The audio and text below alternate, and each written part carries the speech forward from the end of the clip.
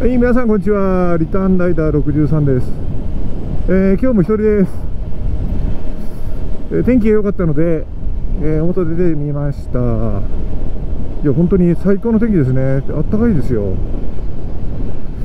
今日は休日なので、どうですかね。車ちょっと多そうですが、バイクはあんまり見ないですね。今日ちょっといつもと違うコースを走ってみようかななんて思ってます。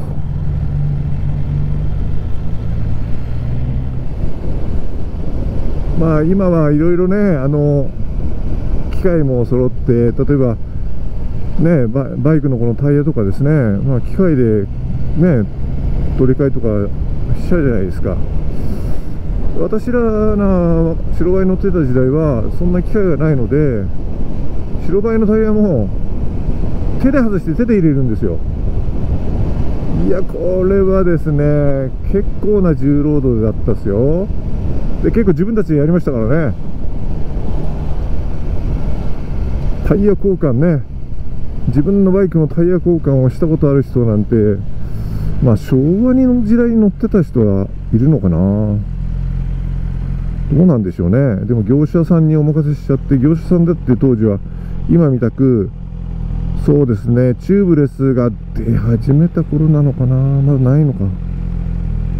どうだったかな。チューブレスが出始めた頃かな。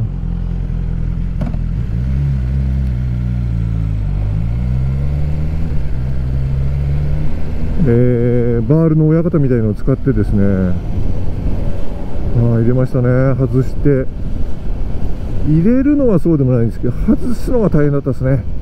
もう古いタイヤはもうホイールに、こびりついたっていうか張り付いてしまってて、それをこう外すのが難儀だったですね。力使いました。はい、それもいい思い出ですね。今バイクのタイヤ交換しろなんて言ったってね、そんな風にしてする人なんか誰もいないだろうし、みんな機械ですからね、簡単ですよね今ね。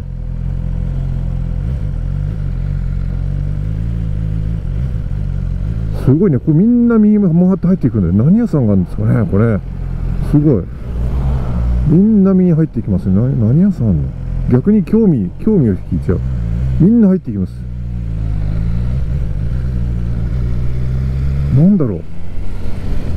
う、森の中に入っていきますねみんな。何があるんですかね。今度ちょっと行ってみますかね。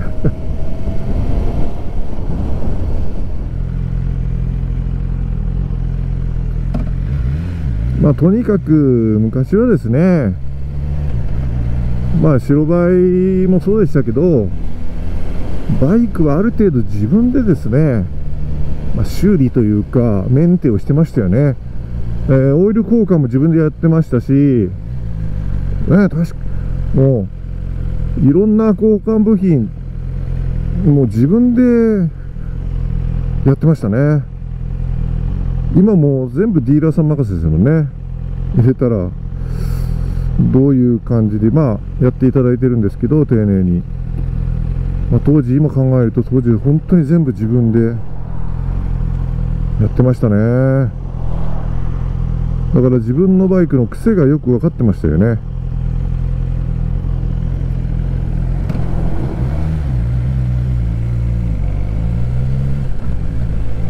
今便利になってね、非常にそういう面ではいいと思うんですけど、バイクのそのメカニック的なことがなかなかね分からない人が多いんで、エンジンがかからないっていうのはまあコンピューター制御されてるっていうのもあるんですけど、それ以外の部分で急にバイクのまあエンジンが止まったりかかんなくなったりすると、もうそれだけであたふたしちゃってですね、まあ何もできないで、まあ考えられないんですね。なんで止まっちゃった、なんで動かなくなってしまったのかとか。普段からそのメンテをしていれば、そういった時もですね、慌てないで、ひょっとしたらここかな、ちょっとこれやってみようかなとか、いろいろ思いついてですねやってみて、結果的にこう原因が分かったりなんかしてですね、まあそういうことが昔はありましたね。だから今の人たちはちょっとそういう面ではバイクがなかなかいじれないし、まあかわいそうだなっていう面がありますね。だから本当の昔のバイクバイクが好きだっていう人はバイクの中身の方までも好きだった、ね、今の人はどっちかっていうと乗るだけの方が好き、乗ることが好きっていうことですよね。まあ時代がそういう時代なんで、まあそれはそれで私はいいと思いますけど、まあなんか自分でやってみようかなと思うのがあればですね、まあおやりになった方がいいのかなっていうふうに思いますね。まあ、タイヤの空気圧を見たりとか、まあ、簡単なところでいいと思うんですよね。あんまり余計なところいじると、今はほらコンピューターが入ってるんで、コンピューターが壊れてしまうとね、大変なことになってしまいますから、そうならない程度にね、まあメンテっていうのはイコール掃除をすることによって、まあメンテナンスにつながっていくのかな。例えばチェーンをですね掃除することによってチェーンの劣化状況とかも分かりますしね、ホイールを磨くことによってタイヤの劣化状況とか減り具合とかが分かってくるので、まあ全てはメンテからつながっているみたいなところありますから、バイクを可愛がってですね、まあこまめに掃除をしてあげるっていうのも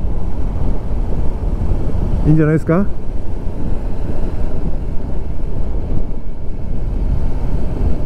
本日もご視聴ありがとうございました。リターンライダー63でした。それではご安全に。